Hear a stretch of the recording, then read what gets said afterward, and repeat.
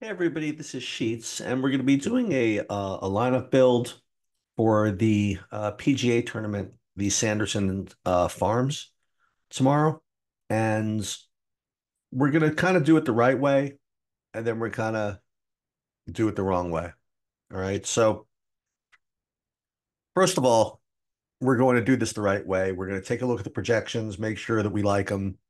We're going to upload them, and then we're going to run our builds, and then we're going to just make one probable change that um, I don't really recommend for quantitative players out there.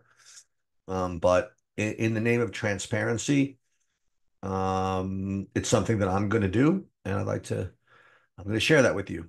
Okay, so let's take a look at the numbers first of all. I mean, my projections, the way I'm kind of playing them, there are a couple of differences between me and sabersim that I think are worth mentioning. I have Nick Dunlop much lower than sabersim does, so just kind of take that for what it is. Everything else is pretty close. I mean, I have Eric Cole a little bit lower, Steven Yeager a little bit lower. Um, with respect to ownership, I mean, I've been doing this a while now, and it just never really works out this way. When I say that, I mean all these guys being just 21, 20, 20, 18, 17, 17. It just actually doesn't work out that way. You'll end up with one or two of these guys at 30%. You just are. And unfortunately, the best way to figure out how that's going to be is just build like 5,000 lineups and see what you'd be getting, because the projection models are very, very close to everybody else's. And when you see, let's just take a look. Um, so like my exposure here would be getting, ooh, look at all this, 44% Andrew Novak. That's sort of interesting actually.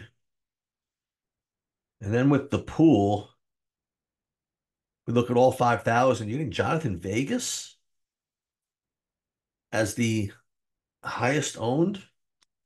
See, that's kind of confusing to me. I really thought that at the end of the day, Keith Mitchell was going to be the highest owned guy, but it just doesn't seem to be working out that way. This is it's very interesting to me. So let's just kind of run this. Let's just make sure that we have our contest sim saved, which we do. And we're just going to run our sims against this. This is very, very interesting. And then after I do that, I just want to kind of review the various ways that we could look at the rankings of these lineups. So we got to remember we built 5,000, and then it's really just a question of which of these 5,000 we're going to play in our 150. So before we get to the sim results, let's remind ourselves of the various ways you can rank these things. First, let's look at this metric here. This is golf main metric. That's where we kind of left this here before. And what golf main is, it's a Sabre score formula that it does, prioritize the 99th percentile outcome of the lineup, which is important. And it does ding the lineup for ownership in a pretty aggressive way, actually. I compare this to that of of MMA, and even MMA doesn't punish lineups this much. So without even going into the Sims, you're gonna be in pretty good shape with these types of builds. The only problem with this is that it's going to depend on how good your ownership projections are, you know. Um, and because if the formula is going to be based on how much you ding based on ownership, it's going to, affect how you rank these players. Um, and I already mentioned that I think the ownership projections are pretty fishy. Just they're way too smooth. So maybe ranking a lineup or a portfolio of lineups based on uh, anything that relies on the ownership being correct is might be fishy as the Mets lose. Um, so let's take a look at other ways you can do this.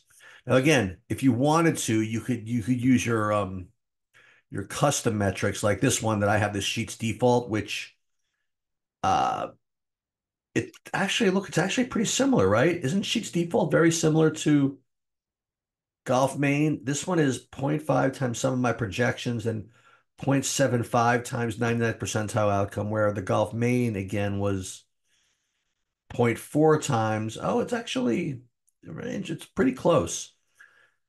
So Sheets default is not going to really help too much. So why don't we just kind of run the Sims? And now with when you do that, let's just focus on the lottery for now.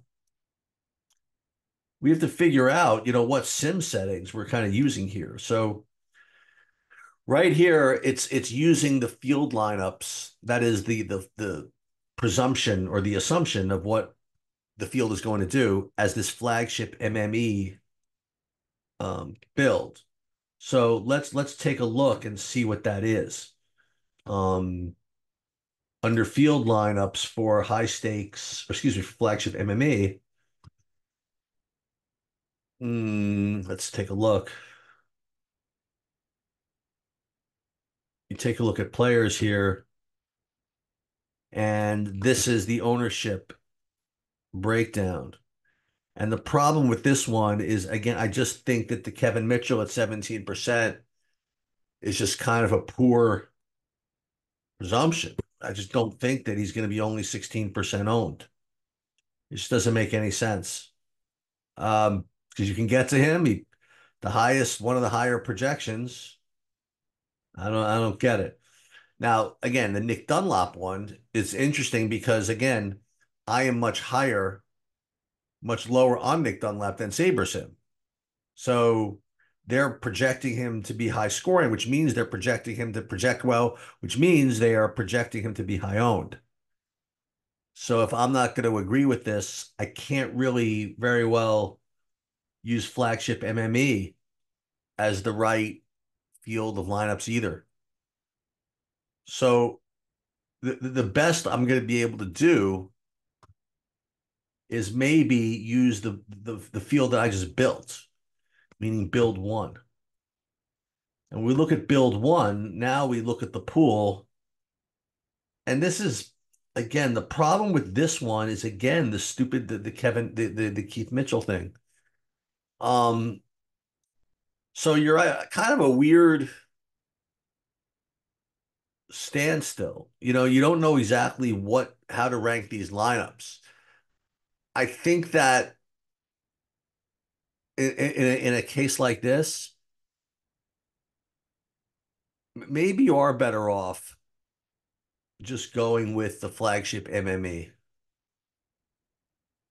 and just hoping that Sabersim knows what they're doing there. But again, it's the same problem, you know, because now you're relying specifically on the Sabersim ownerships. So let's use, I guess, build two. In other words, like just build one, like using the 5,000 that we built is probably the best. It's got the least amount of fleas, I suppose. Yes, you don't have the Keith Mitchell 20%. This is probably a little bit light. I don't know. I really don't know what to do. And what you're really supposed to do is probably sample all three of them. You're supposed to sample from all those fields and come up with kind of a blended field if you really want to know the truth. Um, However, the one thing that's good about this one, the Golf Main, it does have you, it relies on ownership projections, but it's not just the SaberSim ownership projections, right? Because it's using our ownership projections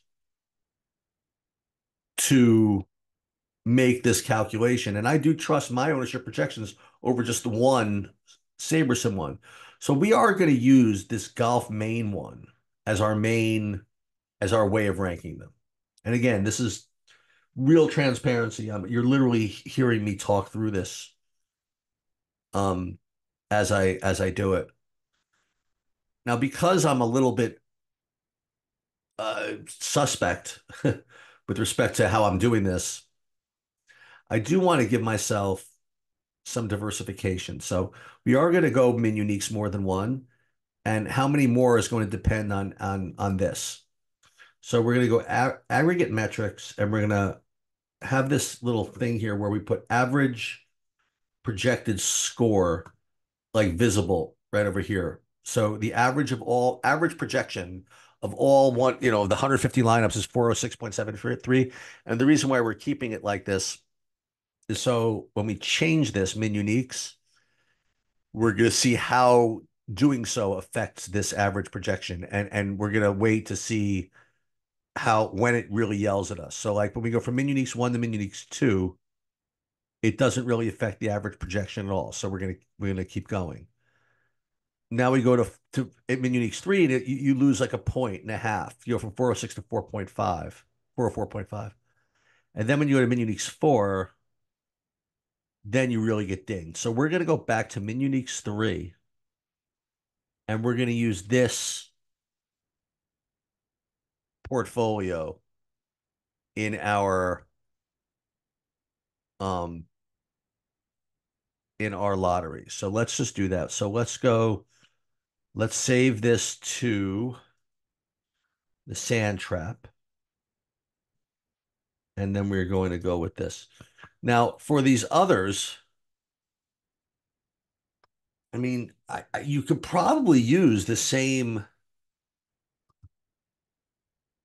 ranking system, except you're really not tailoring it to the tournaments that you're playing. So, what I think I'm going to do is for those tournaments, I am going to run the Sims. Well, I already ran the Sims. What we're going to do with those is we're going to go for each one, the risk adjusted ROI, and we're just going to manually enter them like this. So, well, now the problem is it's still saving. Why is it still saving that one? Then this is the problem again with this new old versus old. So we might end up having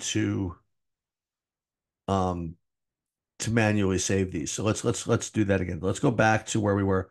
So golf main, min uniques 3. This is what we have. And let's again let's just save this to the CSV. Can we even do that? Look at this. Not so easy. Okay, here we go. So we'll save this one.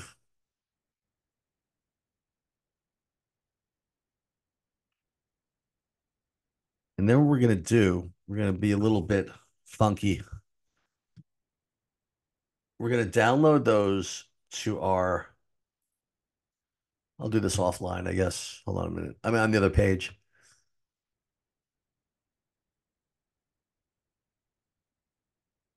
Hold on. Download. I don't know. That's weird about SaberSim is it delays everything. So let's fill these in. Okay, so now we've done the 150. We'll upload that.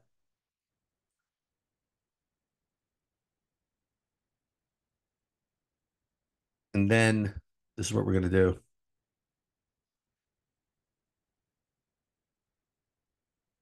We'll go back to the new Saber sim because it does a little bit of better of a job with the contest sims. So let's switch to new Saber sim. Can't believe we have to do this. Ooh, as oh my God. Oh, I'm watching highlights of the Milwaukee game. Sorry. All right. Hold on. I want to go back to the Braves Padres. Okay. So we go back to new Saber sim. It's just it does a little bit better with the Sims here. So let's go back here, PGA, and we just have to remember, and this is Jordan told me you have to do it's completely separate build from old to new because it just kind of creates lineups in a different way. So let's do that. PGA, PGA Sim, boom, boom. Let's build here. Oh, so this Braves game is 5-2. Okay. Yeah, Mets had a we're in good shape too. Just it's tough.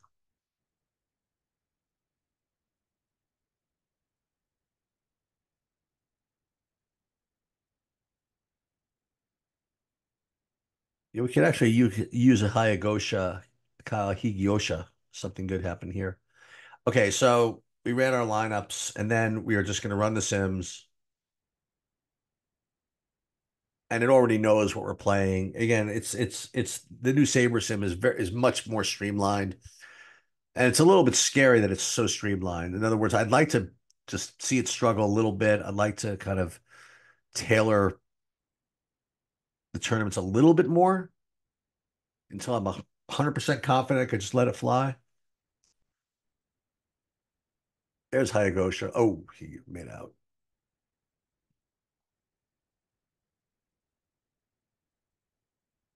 Mm. So what we're gonna do is we ran the Sims, but I only want to save these. Well, let's first of all go to autofill, but I only want to do. I don't want to do the sand trap. I want to do the others, and we're gonna put the signature hole all the way at the top. And we'll just do this, and we should be good to go. Um, but before I do that, I want to make sure that I'm putting the right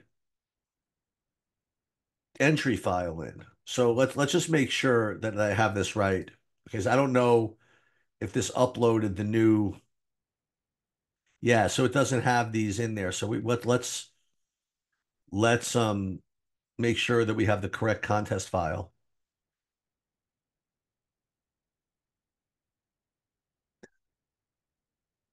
I think we do. Now that we will in a second. So now you could see that it's got these uploads in here. Um, fine. And now we go back to here, and now we can put these into these four, right? Under autofill, under unique rank, boom. And we saved four lineups to four contests. And now we can be off to the races.